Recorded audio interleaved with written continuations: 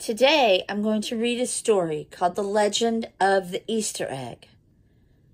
Easter eggs are pretty cool. We like to color them, and we like to hunt them. Today, as I read, I'd like for you to look and see what you can find that you already know about Easter and Lent that are in the story. The Legend of the Easter Egg by Lori Wahlberg, illustrated by James Bernardin.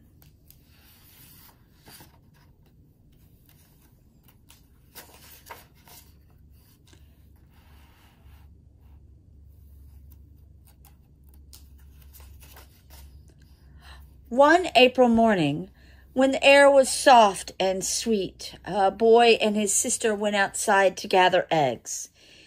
"Easter's coming," the sister said. "Let's pretend we're hunting Easter eggs." "What are Easter eggs?" the boy asked. "Don't you remember?" the girl said. He thought and thought, but he couldn't remember. He was going to ask again, but just then he scared up a hen, squawking from its nest in the grass. "Look," she cried, smiling. She held up a rosy brown egg.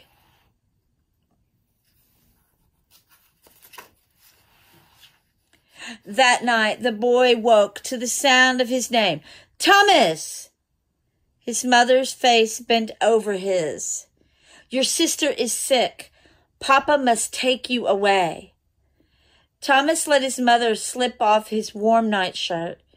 He held up his arms and she pulled a sweater over his head and sat down when she tugged on his knickers. When she told him he could not see Lucy, he nodded. When Papa told him where he was taking him, he smiled. But he was not really awake. He did not understand. I wonder where they're taking Thomas.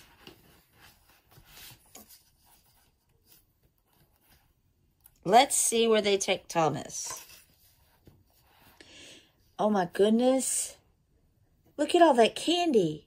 When he awoke again, Thomas did not know where he was. His bedroom was gone. Mama, Papa, and Lucy were gone. But before he could even think about being scared, his eyes grew wide and he sat bolt upright. Had he died? Was this heaven? Because all around him was candy. Long branches of licorice and tiny jeweled rock candy, yellow, white, purple, and pink jelly beans, marshmallow chicks, and tiny chocolate eggs. He stood up very slowly. "Morning, Thomas," a familiar voice said. It was John Sonneman. Thomas had come to stay with John and his new wife, Mary, at their candy store, just as Papa had said. Oh, wow, Thomas gets to stay in a candy store. All that long Wednesday, Thomas helped Mr. Sonneman in his store. He filled jars of candy. He weighed chocolate on the tippy scales and scrubbed the counter till it gleamed. All day, Mr. Sonneman let him eat smidgens of fudge and bits of broken peppermint sticks. When he finished cleaning out the cook stove for Mrs. Sonneman, she looked at him and laughed. "Goodness gracious," she said, "you have ash on your face." With her thumb, she wiped him clean. He smiled, but inside his heart felt as dusty and gray as the ash. His sister was sick. He couldn't be with her, and there was nothing he could do. We do Ashes on Ash Wednesday to talk about our sins. On Sunday after church, Thomas went outside to play. At the edge of a small stream, he broke off a young reed, put it between his two thumbs, and blew. "Squawk! Okele!" A red-winged blackbird sang in reply. Two swallows whirled overhead. "Cheer! Cheer!" they cried. Suddenly, Thomas threw the reed at them, then snatched up pebbles and threw them too. A robin cocked his head, peering at him with one eye. "Tut, tut," it chided. "Silly birds," Thomas muttered as he turned away. I think Thomas is upset. More days passed. Thomas learned that Lucy had scarlet fever. A red rash covered her body. Her face burned with fever. Every night at dinner, John Sonneman prayed for her to get well. Sometimes Mary Sonneman felt his forehead. He wished he could be sick too, but his body was white and healthy, and his face cool and dry. On Thursday, Mary sent him out to trade for eggs. When he returned, his shoes and socks were caked in mud.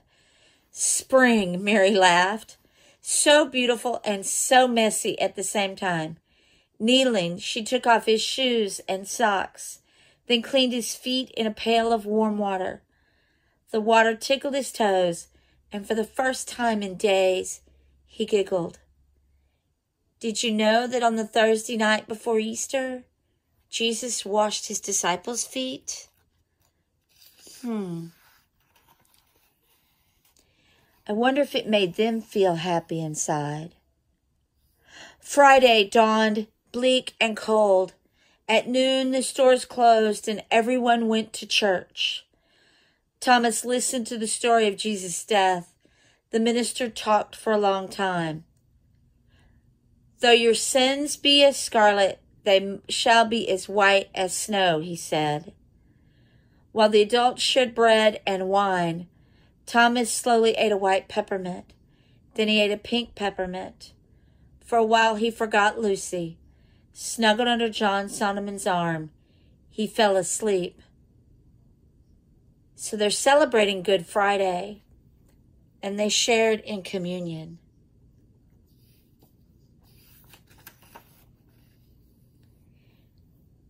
He awoke to bedlam. Lanterns and candles flashed against the dark afternoon. Overheard something terrible battered at the roof of the church. Thomas gripped John Sonneman's hand as the townspeople crowded at the doorway, peering out. "Hail," they said. High above the church bell, swinging wildly, pelted by icy pebbles. As the afternoon passed and the hail turned to freezing rain, the bell fell silent, frozen. How interesting. A cold front on Good Friday day. That night, as Miss Sonneman tucked him into bed, Thomas asked, "Is Lucy going to die, just like Jesus did?" "Shh," said Mary. "She will not die. She's just very sick." "I want to see her," he cried. "I want to be with her." "Soon," Mary said. "She is almost well. You will see her soon." She put her hand into her pocket and pulled out a small chocolate egg. "Here's your first Easter egg," she said. "Sunday is Easter. On Easter, you will see your sister again." On Easter, the disciples saw Jesus again. Thomas remembered hunting for eggs, and he remembered the question that Lucy had never answered. "What are Easter eggs?" he asked again. She pressed the small egg into his palm and wrapped his fingers around it. 3 days after Jesus died, early on Sunday morning, some women came to Jesus' tomb, she said. They were sad. They had come to mourn Jesus' death. But when they arrived, they saw the stone had been rolled away from the tomb. Thomas held the egg. "Did the stone look like this?" Mary laughed. "Yes, only much bigger and much heavier."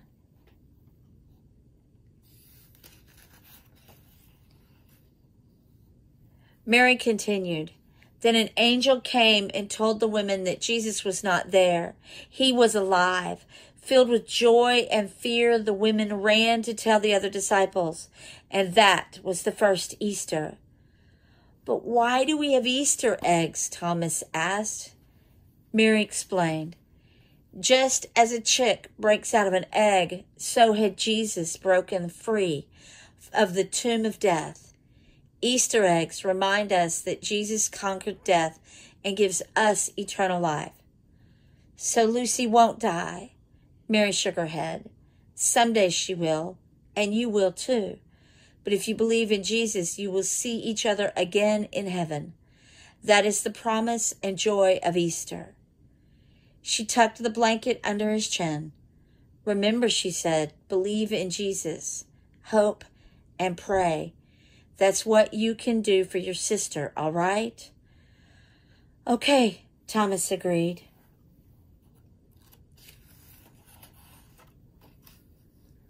All day Saturday, Thomas stayed inside and colored eggs.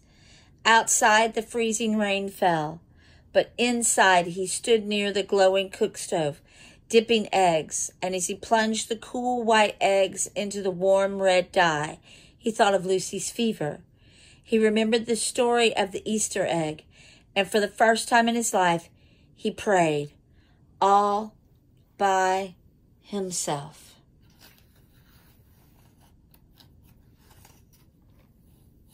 Very early Easter morning, before anyone woke up, Thomas filled a basket with colored eggs and slipped out the door. As he walked, the sun came up, and all around him, the world began to sparkle. The twigs on the trees and the tiny buds sparkled.